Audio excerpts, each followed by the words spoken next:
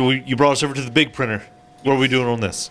So, we already did an engraving on the laser. We might as well make some stickers while we're at it. I love it. So, we've queued up your logo here. We're going to do a whole row of them. And we will we'll start printing those out. And let's come over here. Yeah, sure. So, this thing works like a giant inkjet printer. We'll see it kick on here in a sec. Yep. It prints from there on this big roll of material.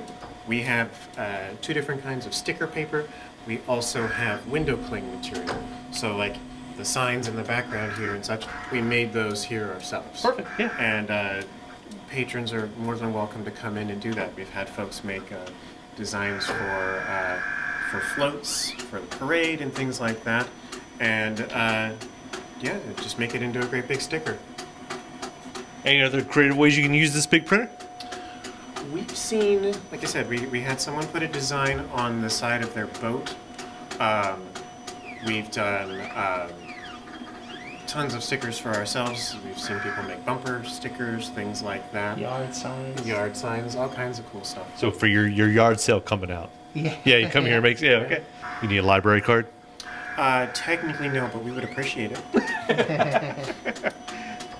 So how long will this process take? This takes 5 or 10 minutes, yeah, depending on how long the roll is. Right, how much you're making and all that. Right. Yeah. Yeah.